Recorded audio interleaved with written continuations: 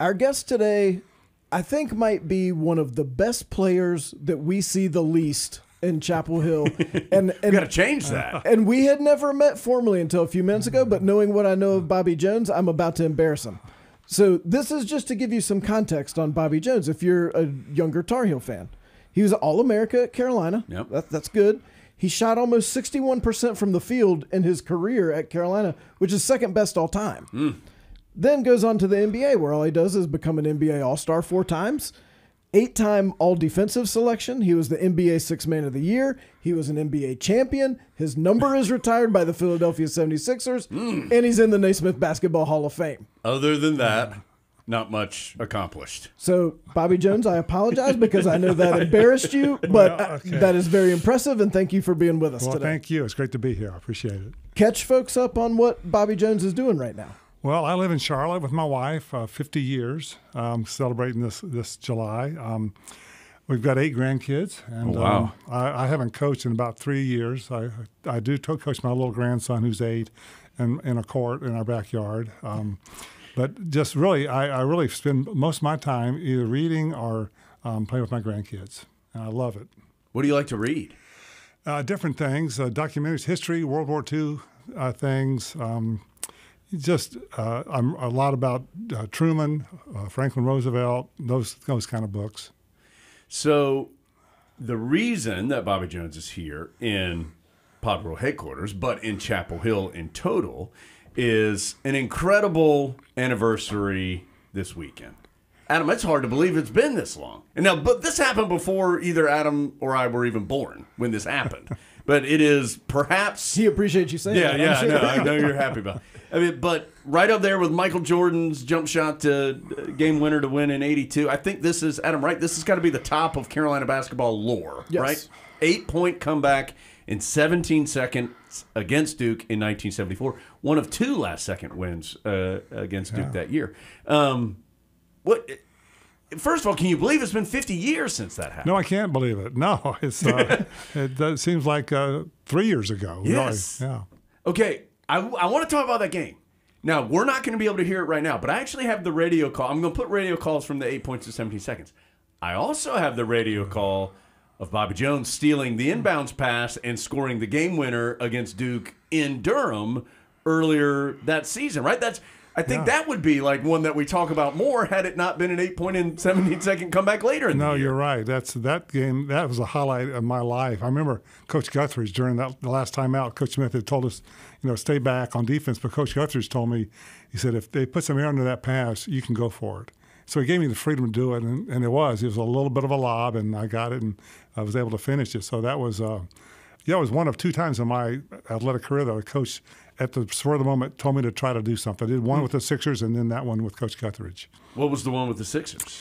Jack McMahon, one of the old-timers from the 50s, was one of our assistant coaches. And into the game, he told me, he said, they're setting a screen at the top of the key. He said, if you can shoot it and just don't go around the guy, just go from behind and just go full speed, you can get the steal.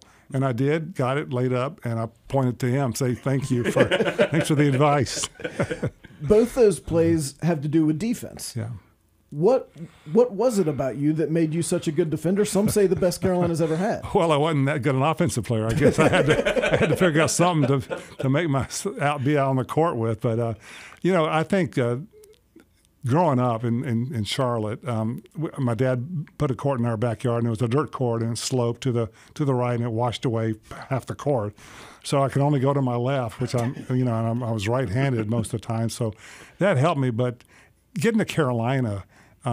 That freshman year just taught me so much about help defense, giving help to the man, knowing that you'll get help from the next guy, and like I said earlier, it was a freeing kind of experience where you're not going to get if you get burned, it's not your fault because you're trying to help somebody else, and so it allowed me to get more steals, take charges, block shots, and that's what I could do. I was a good jumper. I wasn't that great a shooter. I could hit an open shot, but mid range. I was in my NBA career, I was 0 for 17 from the threes. So really sort of out of my range. So that's just a bad game today for some guys. That's true. Yeah. There's no conscience out there these days, but it would bother me when I'd miss a shot, and so I'd concentrate on taking good shots and playing within what Coach Smith wanted us to do. How much of defense, and we're going to talk 8 points in 17 seconds, but how much of defense in your mind is instinctive and how much is kind of a system of what you're doing? Well, I think you've got to learn to be instinctive, I think. When I got to Carolina, I didn't know help side defense. I didn't know, to come across the lane, try to block. I just worried about my own man. And then with Coach Smith's team defense concept, kind of a spider web kind of stretch but not break kind of a thing where you help everybody else. That and the defensive stance that he taught us to do by coming, practice. We would start practice every day in a defensive stance. The first day of practice it was like for 30 seconds. Second day it goes to 45, then a minute, then 2 minutes.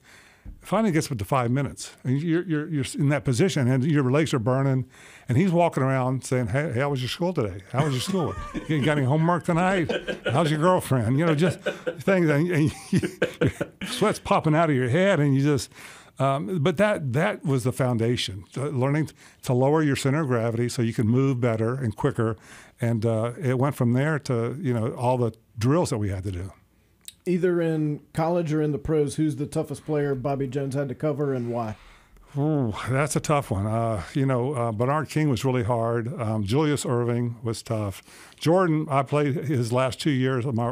His first 2 years were my last 2 years. So guarding him was somewhat of a challenge. But really, he hadn't developed the outside shot a lot. So he would drive a lot to the lane, and I could just step across and give that help and just stand there. And he ran over me a couple of times. So that was a blessing that I didn't have to face him for all of my career because he was unbelievable. But those guys really stand out in my mind. All right, so 8 points, 17 seconds. Which, by the way, Bobby Jones had 4 of the 8 points in that comeback.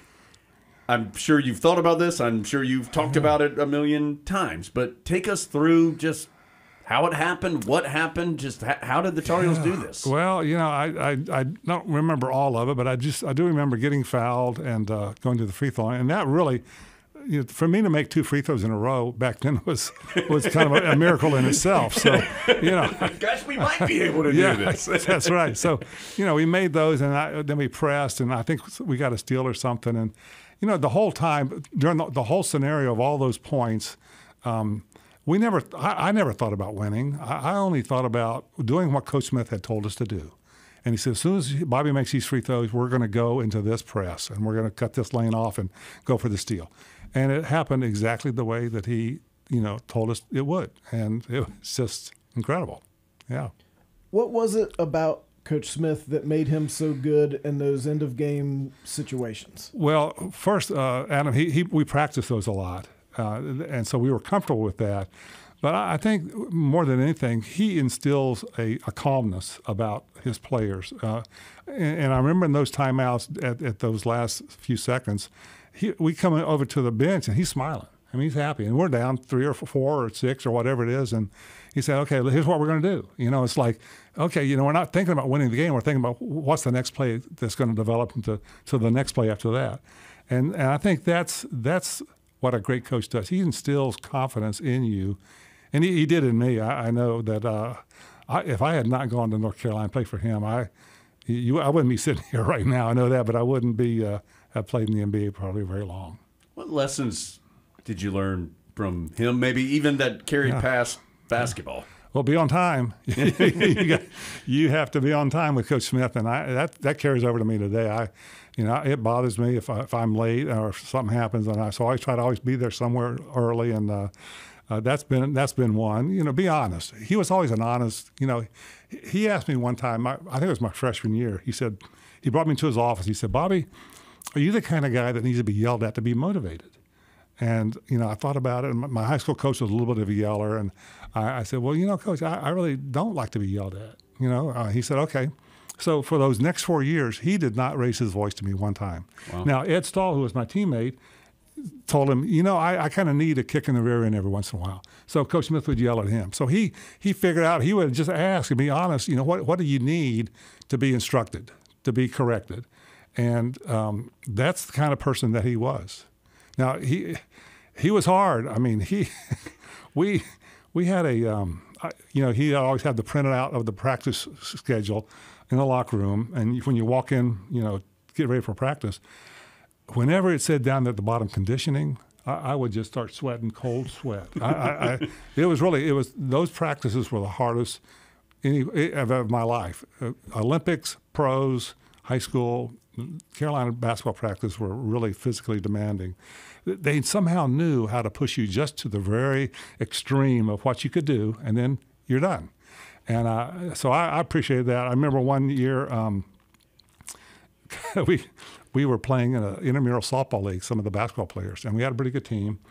And I bet. Yeah, that's right. Well, Don Johnson, Don Johnson was the name back in the day, and he was a year ahead of me, and he actually bounced one off Carmichael from the home plate, which is a long way out in that field where it is now.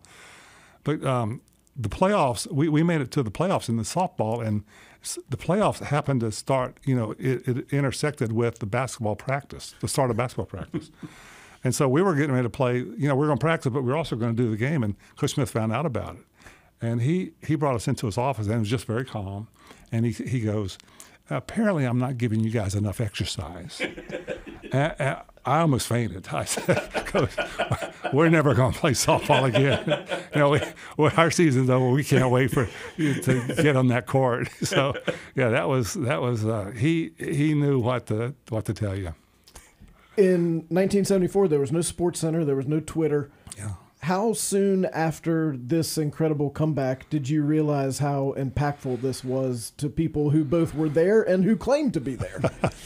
Well, yeah, I've had a lot of people tell me that. I heard about it. I was there. I walked out. I tried to get back in, those kind of things. It was impactful to me just because it was my last home game. As, being there 4 years, and it meant a lot to me. And Duke was not that great a team. They were a mediocre team who played really well those 2 games that we played against them. And so for us to win that game, going into the ACC tournament was huge for us. So do you remember you're feeling anything when Walter Davis knocks in that shot? Yeah, I remember him. I remember where I was. I was on the opposite side of the basket, and I was getting ready to forearm a guy to get because I thought it was going to hit the backboard and come over to my side.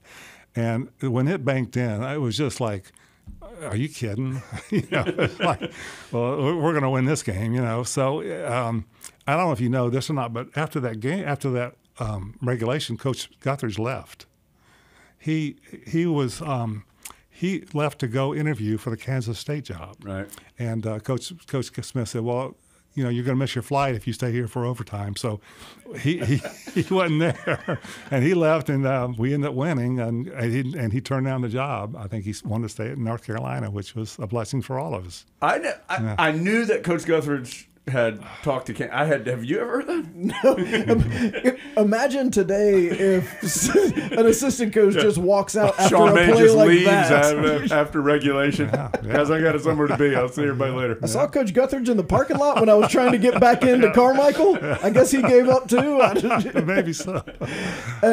You mentioned the 72 Olympics. Yeah. I've never been able to talk to someone who was on the 72 Olympic team. What are your memories of especially the way those Olympics ended? Well, Adam, the first thing I remember is I wasn't invited to the tryouts. And I was in the hospital. I was in summer school, and I played some volleyball with some of my teammates. It was in the early summertime, and I had a seizure. They didn't know what it was at the time. Later, they diagnosed it as epilepsy. But when I was in the hospital, Coach Smith came up to me and he said, "Hey, listen, Bobby, they've invited 150 players to the Olympic tryouts at the Air Force Academy, and you're not one of them." I said, "Okay, well, I figured that. I didn't get any word." But he said, "But a couple of guys have dropped out, and I can get you an invitation if you want to go out. And I think it'll help your career and give you some good experience." So I said, "Okay, I'll do that." So I dropped my class in summer school, and I went out there, and I got placed ahead 15 teams with 10 players. And I was on the team with Bobby Knight and defense. And the head coach was Henry Iba. He loved defense, and that's about all I could do at the time. So, it sort of rolled into where I ended up starting every game in the Olympics and not having started at North Carolina. Got to the gold medal game. I started the game. I didn't play very much. Played the first 5 minutes, I think. But just remembering it all, it was it was disappointing. I'll say that it was. To have won twice, we won the game with Doug Collins' free throws, but then they threw a pass. We deflected it, clock ran out. They said no. They tried to call a timeout. They didn't get it. Then they threw another one, knocked it away at half court. And they said no, there wasn't a full 3 seconds on the clock. Then the final one, two of our guys hit each other and fell down, and the guy caught it, 3/4 court pass, and laid it in. And I was certainly disappointed with that. I felt like it was very politically motivated. But that being said, if I had to do it over again, I'd do it again. Just representing your country is just a great honor, and I loved it. And then, funny, I got to Coach Smith invited me the next year, '76, the next time they had the Olympics. 4 Carolina guys were on the team, and they invited me up to watch the gold medal game, which I did, and it was just a blessing to see them take it. You were obviously very young at that point in time. I mean, did you, at that moment in time, could you even wrap your head around kind of the implications of what was happening? No, I really didn't. At that time, again, North Carolina basketball was number one for me. So school had already started. So I missed the first 2 weeks of school, and that put me behind the 8 ball in one of my classes. So I ended up having to drop that class and take summer school my senior year. But I think all of us, we were the youngest Olympic team they'd ever had, and we were anxious to get back to our schools because we wanted to do well for our colleges too. Mm-hmm. So it was a long and drawn out. It's kind of like an espionage thing. When we got to Munich, we didn't practice at the Olympic Village. We had to drive half an hour to the CIA gymnasium, so nobody could scout us, or whatever. And so it was like, really, is it that? And then it's just crazy. And then the Jewish incident with all the terrorists and all that, and that's happened right next door to us. And it was like, why are we still playing? With this tragedy going on, let's see what's really important. So it was good to be back to Chapel Hill. So were you in the dorm compound the night that occurred? Yeah. What happened then? Well, the compound was 3 rows of buildings parallel to each other, and we were in the middle building, and on the across from us was the outside building where the Israelis were, and we heard the gunshots. We thought it was firecrackers, and we were awakened early the next morning by our coaches and said, "Listen, there's a bad situation going on here. These terrorists have come in. They've killed some hostages, and they're holding these other hostages." And so the only way you could get in and out of the village was there was an underground bus and a car system. So it literally took us about 35 to 40 minutes just to get out of the village to go practice because of all the security now with that. And when we came back that afternoon, we were actually standing out over on this pavilion and watched the terrorists marching the Israelis onto a bus to go to the airport. And it was like, if they had wanted to shoot a couple of hundred athletes, they certainly could have done it right then. You're young, you don't think about those kind of things, but it was like, and then an hour later you hear that they've all been killed, and it was like, surely the Olympics will stop, But it really was my first awareness of how big business the Olympic sport movement is. So, you accept it and you move on. What, you were 20 years old? Yeah. Mm-hmm. I can't even imagine. Yeah. It was just kind of surreal. Yeah, and actually one of my teammates, Tommy Burleson, had snuck out of the Olympic Village that night, and was trying to get back in early the next morning, and they held him at gunpoint. The security people did, and said, "Don't turn your back." And they had a rifle in his back, and I think he has some PTSD from that experience because all the terrorists they let them go by him, to get out. But it was, and then because of that, he didn't play the last game, and it probably would have helped us at 7-4 under the basket. Okay, these are incredible stories. So then you go to the NBA, you have success in multiple places, but I think people think of you as a Philadelphia 76er. Yeah. What was it about Bobby Jones and Philadelphia that were such a good fit? Well, Adam, it starts back with Denver. Larry Brown was a Carolina guy. And that's really why I chose to go to Denver. And then I got traded to Philadelphia, where Billy Cunningham, another Carolina guy, is the coach. And they believed in the same kind of system. And for me, it was just like at North Carolina. They recognized what I could do and what I couldn't do. And what I couldn't do was score a lot of points every night. But they had people who took care of that. Dr. J was one of them, Maurice Cheeks, Moses Malone, later on Charles Barkley. So, I was around players that allowed me to, like if Julius would beat his man on a layup, I would get back on defense so his man wouldn't cut out and get an easy basket on the other end, so I could cover for those guys. And so it was a perfect fit for me as far as the personnel on the team. And they needed a guy that didn't need to handle the ball, and I couldn't handle the ball very well. I barely ever dribbled, but and they wanted. I could make my presence felt on the other end, and that's what I did. Julius Erving, all-time player. Yeah. What was special about him from somebody who was close by? Great guy, great teammate, kind of like my teammates at Carolina. Back in the day at Carmichael, they used to have a little. The door we used to go out into the court with was like 5 feet tall, and everybody had to duck. But right above the door was a little plaque that says "United we stand, divided we fall," and so everybody was encouraging with that. And Julius was the same way. Julius was the kind of guy that, at the end of a game, if I try to make the last second pass and I throw it out of bounds, game's over.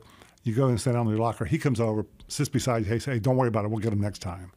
And I compare that to other guys in the league who, if you make a bad pass to them or you don't give them the ball when they want it, they'll curse you out. They'll just get all over you. And I asked. There was another superstar in the league. I'm not going to mention his name, but I asked a guy. I said, "What's it like playing with this guy?" And he said, "It's terrible. We hate this guy. We're getting paid, so we're playing, but it's no fun to play with a guy who's always on you and thinks he's better than you." Julius was better than us, but he brought himself down to our level, emotionally and understood that we weren't going to perform as he did every night. How did you see the business of the NBA change during your career? Well, it got more big time, of course. Back again, I started in the old ABA, and that was, three games in 3 nights, and travel, terrible travel and all that. It got better, as we moved on into the 80s, and by the time I was retiring, I'll take the All-Star game for example. I mean, you played to win those games because the winners, I think, got $2,500 and the losers got $1,000, and they paid you in cash right after the game. And so, if a guy's making $80,000 back then, that's important to him. And so everybody was, it was a real game. And but then, now I think the money is so much improved for these guys that it's made them aware of hurting themselves. So any little injury, guys aren't playing much, and guys just don't play that many games, because of that. But it's changed as far as athleticism. The guys are much more athletic now than back in my day. Much better shooters. The range is incredible. But I enjoyed the time that I played, the era that I played in, because you could set screens, you could run plays, and you could do things, and it was. You could take a shot and give a shot to somebody and not get thrown out of the game. So, it was just a little bit more physical. At least the way it's been romanticized a little bit, and the way that, like, people that kind of how I remember it, is that the NBA was starting to change, though, right when you were right near the end of yours. So Jordan and Bird and Magic Johnson and Barkley and Ewing and all these guys were starting to could you sense a changing tide, I guess, a little bit in that time? Yes, I sure could. I played in my first ABA All-Star game. I played with guys, and I had a good game, and we beat the rest of the ABA All-Stars. And then I played in some other games and did okay. But then my last NBA All-Star game was in, I think, 81 or 82. And I remember going out there, and everybody that I played out there, they were so much bigger and stronger than I was. I mean, these guys were just really strong guys. And I just recognized that for me in my career, my career was based on defense, speed, and getting up and down the court. And, I would consider myself at those times a predator. I tried to go for the steal. I tried to block shots. And then I remember that last year I was more of a prey than the predator. And so it's you sort of sense that this is not a whole lot of fun. This is probably when I should bow out, which I did. And I'll also remember that right before my last year with Philly, my oldest son Eric was in first grade, and he was in a spelling bee one night, and I missed it because we had a game, of course, and he won the spelling bee. He spelled duck. Spelling bee's got a little tougher since that's then. True. That's true. But I missed that. I was disappointed. That was important to me, and so I thought, I don't want to miss a lot of these moments. So I played 12 years, and I was blessed with that and thankful for it. I don't know if you know this, but neither Jones nor I is in the Hall of Fame. Yeah. How do you find out that you're in the Hall of Fame? Well, I found out when I was driving to see my son down in South Carolina. I was on the interstate. Was he in the spelling bee? Yes. No, this is this is spelling the bee other this one. time. No, this is the middle one. No, and I got a call from the president of the Hall of Fame and said, "Hey, congratulations! You have been voted to be inducted this fall into the Naismith Hall of Fame." And I was just stunned. And I thought back at how many guys average 12 points a game in the NBA. It makes the NBA. It makes the Hall of Fame. And back in the 60s, I think maybe a couple of guys from the Celtics might have done that, but they were really great players and won multiple championships. And in my acceptance, I did mention the fact that I wanted to thank those who acknowledged that being impactful on this defensive end is just as important as on the offensive end. And I think most coaches recognize that at that time when I was playing. And I'm thankful. It was a long time after my playing career to be inducted, but certainly an honor and a blessing, and something that I'll never forget. And happy about that. Okay, this is the first time that I've ever sat and spoken with you at length, but you seem just like very low key, very chill guy. Yeah. Does anything ever get your heart rate up? Do you ever get fired up about anything? Let me think about that. Well, if I ride my bike too hard, my heart will start beating too fast. If I watch a Carolina game, and in the end, I'll get nervous about it. Or watch the Sixers, I'll get, I want them to do well, both those teams, and but no, I don't really get too upset about things. I've really, I've enjoyed the game of basketball. It's been great for me and my family. But again, at the bottom line, it's a game, and it's to be enjoyed, and not to be, it's not life or death. You've had a life in basketball, but as you just said, it doesn't feel like you define yourself as a basketball player. How do you define yourself? I would define myself as a Christian, just somebody who wants to honor God through his life, try to do the right thing, try to help other people, encourage other people. When I retired from the NBA, my kids went to Charlotte Christian School, became the coach there. Steph Curry came through that school, and Seth Curry and Anthony Gill. There's several NBA players got to go through there, and so to have an impact in their lives spiritually was important to me, and just to leave a legacy of something that's not just temporal but is eternal. So, my faith in Christ is something that I do carry with me. I'm certainly not ashamed of it. I'm very thankful for it, and I know where I'm going when this 72-year-old body quits ticking. I'll move on. How did that become important to you? In college, I was at North Carolina. In fact, Coach Smith gave me a book on Christianity. I had gone to church most of my life, but I wasn't a believer. Then I met a girl named Tess, who's now my wife, and she's with me here. And she was witnessing to me, sharing to me about Jesus, how he lives in her heart. And I'm thinking, this guy died 2,000 years ago. How does he live in her heart? But she was so pretty, I wanted to keep dating her. So I just said, okay. Savvy move. That's right. Whatever you say, that's great. So, we dated for about a year and a half, and we finally just the fall of my senior year, her dad was a lawyer, and he wouldn't let us. He said, "You're not going to marry my daughter until you get your degree." So I was a year away. And I said to Tess one night, I said, "Hey, listen, why don't we get engaged for a year, and then we'll get married the next spring when I graduate." And she said something to me that really impacted me. She said, "Bobby, I don't think I can marry somebody if I don't know that they're a committed Christian." And it really embarrassed me. I thought, well, I've gone to church. I'm a good guy. I do the good things. But I had been with her enough to understand that the Bible is very clear. It says, "For it is by grace you've been saved through faith. And this not of yourselves, it is the gift of God, not by works, so that no one can boast." And so that night I just asked the Lord to come into my life. My idea of a Christian at the time was kind of a weak person, kind of a wallflower, missionary type. I didn't want to be a missionary. I wanted to play in the NBA. And my success with the Olympic team had allowed me to at least think that I possibly could do that. And so that night I asked the Lord to come into my life. He did. He changed my perspective. I'd always taken for granted that I'd come to this school on my own.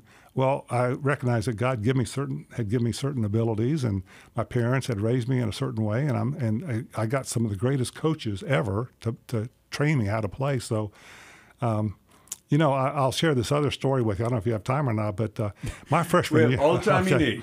My freshman year, I experienced something that happened to me that was embarrassing to me. As a freshman at Granville Towers, Coach Guthridge would come up every night to make sure we had a study hall from like 8 to 9 or whatever. And so we always know when he was on the hall, because he always did the same thing. He always went to the far end and went there, knocked on everybody's door, and just stayed 2 or 3 minutes. So he came. We got to where he's on the hall. So I was in bed. I hopped up and got my book out to look like I was studying, which I wasn't. and so he finally comes to my room and he said, "Bobby, how's it going?" I said, "Good, Coach. I'm studying." He looked at me and said, "Well, great, Bobby. Keep it up. I'll see you tomorrow." I said, "Yes, sir." So as I said that, I looked at my book, and my book was upside down. But he didn't notice it. And so I thought, wow, that's amazing. He didn't see it. So I wanted to impress my teammates so much that I went through the bathroom to the next room, which I think I had assumed he had already been to, and said to my 2 other freshman teammates, "Hey, you wouldn't believe Coach Guthridge thought I was studying. My book was upside down." And I totally fooled him. And as I'm talking to them, they're looking past me at the open door, and there's Coach Guthridge hearing everything that I said. And I was just, it was a foolish thing that I did. And I turned back to him, and he looked at me and said, "Bobby, can I speak to you in the next room for a second?" And I said, "Yes, sir." So I walked through the bathroom, and it seemed like it was like a mile walk. It was like 10 feet or some 5 feet. And he closed the door, and he said this. He said, "Bobby," he said, "listen, we're going to be together for the next 4 years. Why don't we forget this ever happened?" And I was stunned. I just thought, well, I'm going to be running stadium steps, or I'm going to be, doing something, for punishment. And that was the first experience I ever had with grace. And grace is unmerited favor. I didn't deserve that. He gave it to me. And that really, as I became a Christian, I came to understand what grace is. It's something that we don't deserve, but God gave it to us through His Son Jesus, by His atoning death on the cross. So, for it is by grace you've been saved through faith. So He gives us grace and He gives us faith to believe that. Coach Guthridge and Coach Smith both impacted my life to a degree that I'll never forget, and just is certainly so special to me. Just in hearing your stories, Dean Smith, Dr. J, Steph Curry, like you've had these connections to all these just incredibly important people in this game, and do you ever just sit back and go, "This is wild that this has happened"? No, I don't think that. I think that God has a plan for all of us, and He has a plan for each one of you 2 guys and myself. And so, there's a path we follow. Sometimes we go off that path and do what we want to do, and fortunately, He'll get us back on the right path. But I'm thankful that I got to be around those guys and hopefully have an influence on them. And it's been a blessing. Another example is Cody Zeller. Cody was a rookie about 10 years ago with the Hornets, and a guy from Athletes in Action said, "Hey, why don't you reach out to him?" And he doesn't know anybody in the city. So he became like another son to it. He came over to eat 3 or 4, maybe 5 times a month, and still friends, knows his family, his parents, Tyler, just wonderful family, and just another blessing. So, it's just been a life of, I like basketball. I love basketball, but I'm not do or die for basketball. I can walk away from a loss or a win and just move on, think about something else. Like I remember with the Sixers, whenever we would lose a game, we'd have to cross the Walt Whitman Bridge, go back to New Jersey. And my wife and I, we'd talk about the game for about 3 or 4 minutes. And I'd say, well, you got to have a gimmick. They had one. We didn't. They played better than we did, or I played poorly or whatever it is.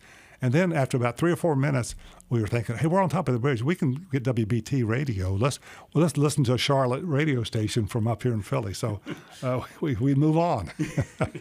What's the biggest challenge that you feel like maybe you and Tess have faced that it makes it tough to be married for 50 years? I don't. I think, Adam, communication is one. For me, I'm a very quiet person. My wife is a very outgoing, social, kind person, and so we like this weekend. This is something she loves to do. For me to go out and do something like this, I love it because it's North Carolina. If it was Philadelphia Sixers, I would do it, but I wouldn't really. But so that's really the hardest thing. We have 8 grandchildren now. We have 3 kids, and they're all happily married. Our kids are, and I think that one of the toughest things is to try to impart what you believe onto your children and grandchildren, and you just can't say. You got to live it, and so that was really that's the challenge, just to walk the walk. Don't just say you're going to do something. Actually do it and do it the right way. We could do this forever. This has been awesome. Let's at least last one for me. Just when you've mentioned multiple times Carolina and the importance of Coach Smith and Carolina basketball. Can you sum that up for us? What it's meant to you to be a part of this program? Well, it's hard to. It's really. It was a turning point in my life. I was recruited in the Southeast area, not heavily by a lot of big schools, but Duke, North Carolina, South Carolina, Florida were the main schools. But the decision that I made, for Christ, is the greatest. But going to Carolina was probably number 2 or 3. I know my wife probably be before that, but North Carolina, it's just they know how to do it. They know what they're doing here, and so that was really. If I had not, as I said it earlier, if I had not gone here, I'd have been a decent player, but I would not have been a player that would be in the Hall of Fame. I know that for a fact.